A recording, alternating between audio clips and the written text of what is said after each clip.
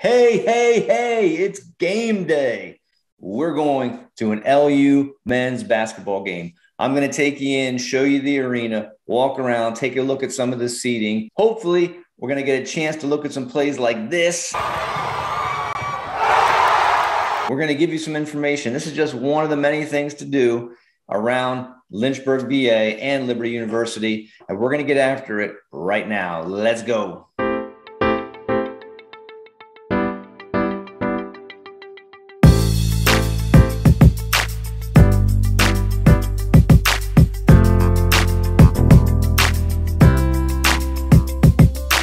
If you've seen any other videos that I've done, you know it's me, JD Miller. I work with that little international real estate company called eXp Realty. And I like to do videos on what it's like to live, work, and play in Lynchburg VA. And this is about playing in Lynchburg VA. It's about enjoying getting out and doing something in the Lynchburg area. And the thing we're going to do is hit a basketball game at the arena. So we're going to get into that right now. I'm just going to throw the number up really quick. If you want to get in contact with me, go ahead, give me a call, send me a text, shoot me an email. You can pause the screen, rewind, play, fast forward, backwards, frontwards, whatever, get the number. And we're going to move on to the arena right now. All right, so we start off on the top of the Runk and Pratt parking garage. And you can see as you look across there, that is the big circle is the old Vine Center. And then that little half dome, I don't know if you really can see it, the little half circle part, that's the east entrance to the new Liberty Arena. I wanted to park as far away as I thought I could, so I came up to the 9th floor of the Runk and Pratt parking garage. This is across 460, and we're gonna walk through the tunnel underneath. When we walk onto the elevator here, well, there you go, there's the Vines, there's the Liberty Arena, you can see right next to it to the right. When we get on the elevator, here is an important point. You want to press tunnel when you get inside. 0, yes, not 1. So you get inside the elevator, not 1, not that, but that. If you press 1, you're going to come out on ground level, really, and you're going to be walking on the east side of campus, East Campus. And we want to get down to 0. We want to go to the tunnel so we can walk straight across the underneath 460 and get over to the arena. This is game day. It's the first game of the season. I'm going to show you here in daylight. I just wanted to show you the walk, and then we're going to come back later. We're going to drive in and show you a little bit of the traffic. But here's we come out on level 0, and we walk right across through the tunnel. Now you're going to be able to see the pace I'm walking. I'm not going to speed this up. I just want to show it to you. Take some time. We'll talk about the arena as we take this short walk. This walk is about 7 minutes. So from the top of the parking garage, if that's where you need to park, from the top of the garage all the way across to the arena, it's a brief 7-minute walk. Really, I parked in the Speakman lot close to the business center, and that also is about a 7-minute walk. So they're relatively close no matter where you park. It's not that bad of a walk. I'm going to show you here a parking diagram also. And you'll see that in the DeMoss parking lot, that's where they have ADA parking. You can, if you have a hang tag, you can get in there and park at DeMoss. That's pretty close. Of course, you can drop people off at the front, but no matter where you park, you're relatively close. And you can get there and get inside to enjoy the game. So we are walking across now, getting out to the end of the tunnel. Okay, so here at the end of the tunnel, they have the big graphic up with the schedule. You can take a look at the schedule there. And you come out of this tunnel, you're on campus, and you're just a short walk here right over to the arena. There you can see the Vine Center. That Vine Center opened in 1990. The Vine Center is where they used to play men's and women's basketball and volleyball. They still have Convo in there, but the Vine Center holds 9,500 plus people. It's really too big for basketball right now. I mean, maybe for a playoff game you could pack it. Occasionally it was full, but the new arena is beautiful, and the new arena holds 4,000 people. That's the capacity of the new one. So you got to get your tickets if you want to go see a game. Single game tickets are still available, I do believe, and they're $22 or $15 a piece. We got season tickets because we love basketball and we love to go watch the Flames. One of the great organizations associated with Liberty University is men's basketball and Coach Richie McKay. Can't say enough good things about Coach McKay. Quality guy. So you can still get tickets. 4,000 capacity inside the arena. It opened in 2020, and we were there in 2020, but we didn't have season tickets because of the COVID situation. They were only selling single game tickets, and you had to get them sporadically at a different seating setup. Now, if you know Ward's Road, this is Ward's Road. Lovely, busy during game times when students are here, everyone's in school, and it's game night for any kind of athletic event. It can get kind of busy. And we did our little pregame meal at Five Guys, and then we headed out here on Ward's Road. Of course, Chick-fil-A there. You can see Chick-fil-A is always busy.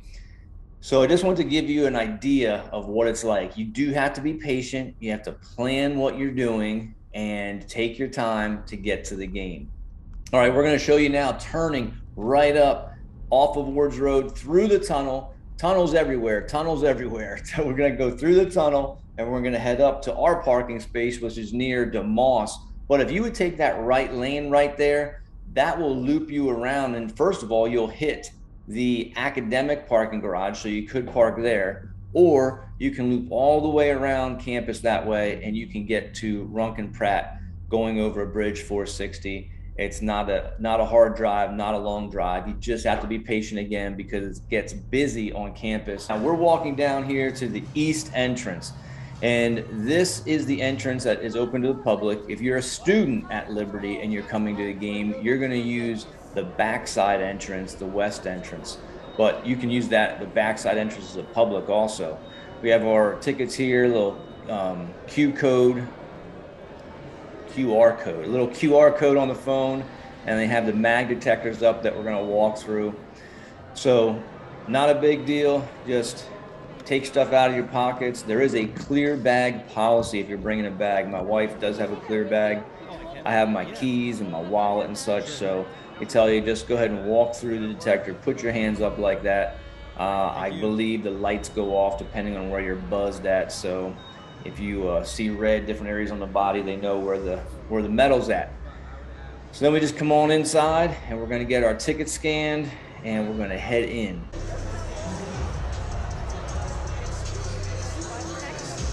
Give you a quick glance at the floor, and we're going to walk around the outside of the arena here and give you a better view of different spots throughout of the concourse, concession stands, things like that. But I just want to give you a quick view here. Now we're going to head into the club area where I wasn't supposed to be.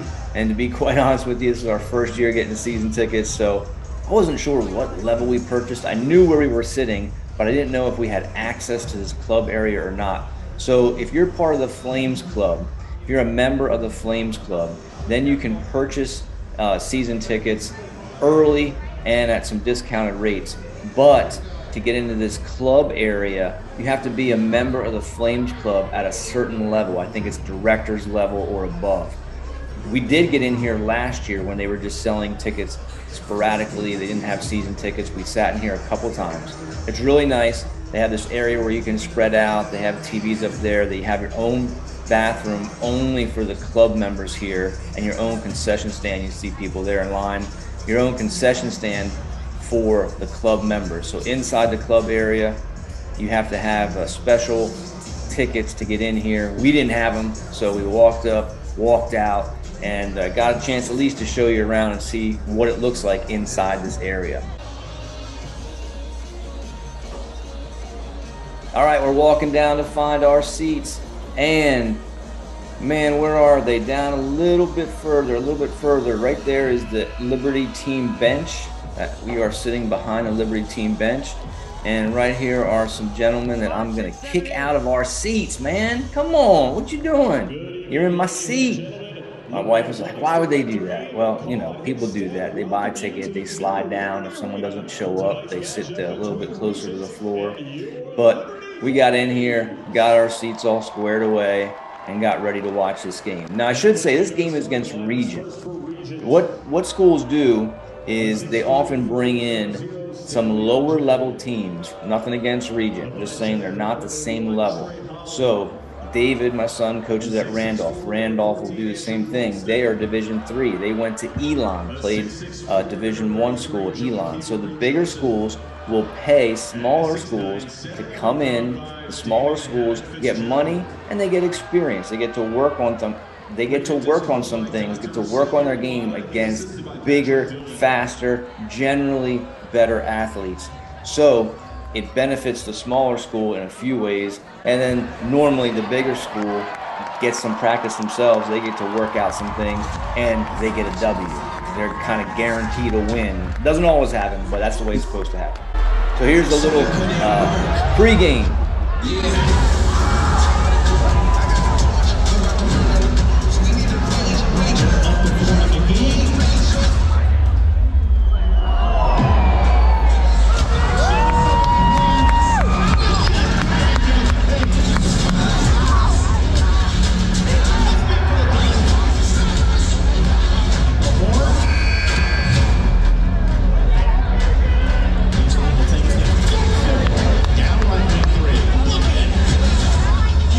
Seen games at the Vine Center and you've gotten the chance to come to the arena, it's just a much more intimate atmosphere. It's a much better atmosphere for basketball. I loved it. It's great. We look forward to it. Again, we were there last year, but last year because of COVID, they were so sparse. They had limited seating. Everyone was spread out. It wasn't nearly as loud. It wasn't nearly as fun. They had seats pushed back so that they weren't down so far and so close to the court, so they had seats pushed back. So this is a much better layout and a lot more fun. We're getting ready for the tip-off here. Getting ready to tip off the 21-22 season. My favorite time. I like going to watch a lot of sports, but basketball is my favorite. Oh, we got some action getting in front of us, but we still see the tip. There it is. The tip-off to the 21-22 basketball season. We're going to let you look at some action here, and you can see what the view of the court is from different spots. This is a great place to watch games. I know I keep saying it, but I love it. It's really nice. Comfortable seats. All the seats have cushioning on them. Now, the row that I'm in is the last row that has like really thick cushioning. The row right behind me, the cushioning is a little thinner, but none of the seats are just a hard, straight plastic. They all have cushioning. They're all pretty comfortable. Look, this is different here. You see the team going off, it's halftime. So Liberty runs off into that corner. Regent's going off into the other corner. At the Vine Center, we had a little issue because the Vine Center only had one hallway. Everyone would run through the same hallway. So when teams are a little competitive, sometimes, you know, the juices are flowing and it's been a little aggressive, maybe a little ticky-tacky out there. When teams go through the same huddle, you can have issues. So it's awesome that they have this separate setup, separate sides. Teams go through separate sides. All right, so we're back here second half, and I'm just gonna walk around the concourse, give you a view of the concourse, the concession stand, talk about that a little bit, the bathrooms. When you're not in the club area, you have 3 bathrooms on 3 separate corners. We have 3 concession stands, and then there's a little team store across there close to where that flag is, the American flag. Then you have these ADA accessible seating areas where if you're on a scooter or a wheelchair, you can roll up here right at the railing and still have a pretty nice view of the game. I made my way over to the concession stand, pick up some water for my wife. Now the prices here, pretty comparable to what you're gonna see in different arenas when you're captive and you can't bring outside food in. A hamburger, a cheeseburger I should say, is $5.50. A plain hot dog is $3. Chicken tenders are $6. Drinks, bottled water is $3. Bottled soda is $3.50. Your cost is high for food. Food's not bad. I wouldn't say it's great, but it is not bad. And we were down at Elon, went to go see Randolph play them, and the cost down there was pretty comparable as well. So just taking a look again from the floor, from the concourse. I mean, really, even up here at the highest point on the concourse, really great seats, great seating, great views. You can't really go wrong here at the arena as far as view. And even again, when you're standing, even if you're standing in concession stand, you're a little bit pushed back because the concourse is so wide, but you don't miss much of the action. And they have the big screens up here that you can take a look at as well. Okay, we continue our walk around the concourse. Straight across there, you can see into the club area up top behind all the seating. And then we're gonna walk around. This is the west entrance over here where the students come in, and all these people you see in the green shirts, those are security. Rhino Security provides security for Liberty University. They do have a police officer or two at all these events, but then they supplement that with a private security company. Here's my least favorite view in the arena. Right here along the baseline, even way up top is worse because you're looking down through the basket. But if you're down close to the floor, baseline is not that bad. But I don't like this view. A lot of the action takes part behind the backboard there. Not my favorite look. Nice little alley-oop there, but not my favorite look and view. If I could avoid any ticket, that would be the ticket I would try to avoid, sitting way up high on the baseline. And we have our big LU right there inside the west entrance where the students come in. Just one of the many great events that you can go to at LU. We enjoy going to Randolph games also. We're going to try to hit one of those games sometime as well. We do like to support the Flames athletic teams. We just got back from a nice little 2-day road trip up to Michigan to cheer on the Liberty Flames field hockey team who were in the national championship. Unfortunately, they did not win, but it was a great season for them. Great season. You know, here's one thing you're going to see a lot of if you go to Flames games, hopefully, 3-point shots. We got some shooters on the team. They're fun to watch. It's nice when they're going down. It's a little rough when they're not going down. But there he is, Darius McGee, all-star, all-American, all-universe, all something. And he's fun to watch himself. But it's a good environment here if you want to come out to a Liberty event. Men's basketball, women's basketball, anything, volleyball when they're playing volleyball, anything in the arena here is a really nice thing to see, nice place to go. This is a great place to visit. And here we got a freshman. We're going to get a little freshman action. Van Zant. He's going to step back out and hit one. Van Zant is going to be a player too. He can shoot, he can drive, he can jump. He's going to be good. So here we finish it up with the alley-oop to who? Van Zant. All right. So there you have it. It's a nice, quick trip to the Liberty Arena for a men's basketball game. Man, I love basketball. Big basketball fan. Big Coach Richie McKay fan. And if you live in the Lynchburg area, even close by, this is one of the things that you might want to do. Come check out an athletic event at Liberty University or at Randolph or at the University of Lynchburg or the Virginia University of Lynchburg. You can check out, support any of these teams. You're not that far from University of Virginia, Charlottesville. You're not that far from Farmville and Longwood University. So you have things to do, but the arena is a place to hit. And of course, if you want to get in contact with me, then go ahead, give me a call, send me an email. I would love to connect with you. Until next time, when we talk about places to live, work, and play, and what it's like to do all that in Lynchburg, VA, I appreciate you watching. Take care. Love where you live, wherever that is, and we'll see you next time.